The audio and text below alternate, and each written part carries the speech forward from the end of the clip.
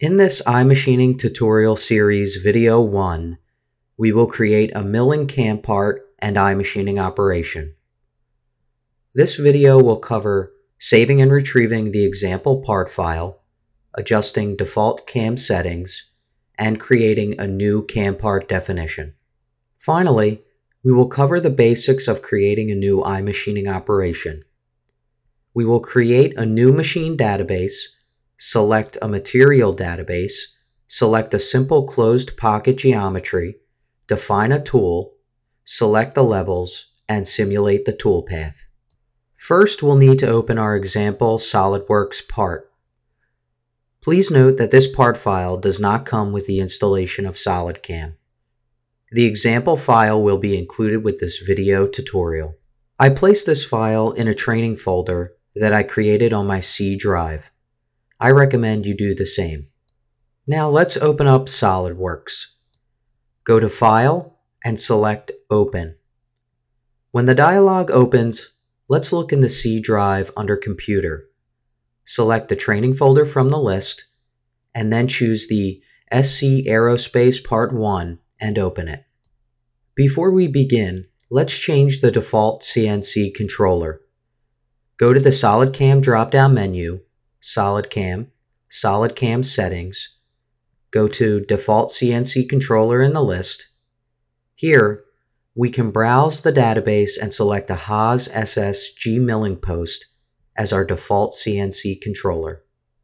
Let's also disable the automatic cam part definition for both the stock and target. By default, these settings are enabled. Go to Automatic Cam Part Definition in the list, uncheck Definition of Stock and Definition of Target. Then, click OK to close the dialog.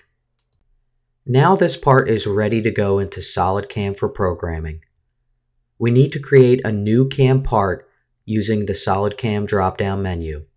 SolidCAM, New, Milling. Let's click OK to accept the file name and location for the SolidCAM part. Next, we will need to define the coordinate system, also known as the part 0 for this job. There is already a coordinate system created using SolidWorks. To use that, we will click Select Coordinate System, then select the already created coordinate system from the list below, and then click OK to accept. Now we click OK to accept the default Z levels. Next, we will define the stock material for this job. We will define this stock by a 3D model since there is already a solid body created representing the stock material. Click on any portion of the stock body and then accept the selection. Defining the target is similar. Click Define 3D Model, then we can select the target geometry. Click OK to accept. Now we can click the green check mark to complete the cam part definition. To make a new iMachining operation, click the iMachining icon on the SolidCAM operation ribbon. Next, we will need to define the machine database. As you can see here, a Haas SS is included with the installation of SolidCAM for other walkthrough exercises. For this exercise, let's create a new machine database. Under the machine list, click the New icon. A dialog will prompt us to enter a name for the new machine database. Let's name it Haas SS New. Clicking Save verifies the database has been successfully created. There are 3 important values needed in the machine database. They are represented here by the yellow fields. We will need to enter the maximum RPM of the spindle, the maximum feed rate G1, and the maximum power of the spindle. Clicking Next will bring us to selecting a material database. These are provided. All we need to do is select the desired material. If there is no database matching the material we are cutting, selecting a similar material will be fine. Clicking Finish will bring up the iMachining Operation Manager. For this example, we will select a simple closed pocket. we will click Define and then select one of the edges of a closed pocket. Clicking Auto Constant Z will close the geometry. Now, we can click Accept and bring back up the Operation Manager. Moving down the tree, next we need to create a new tool.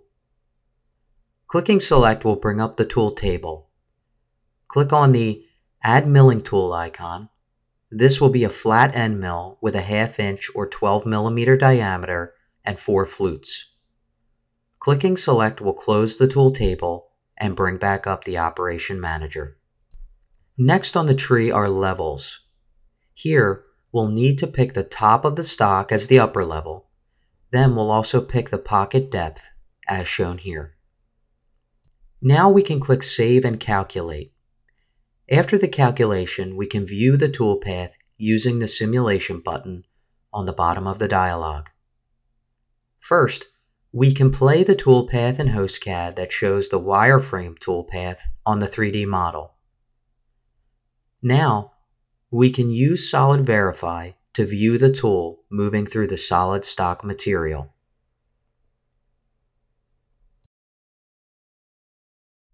Finally, let's exit the simulation to bring back up the Operation Manager.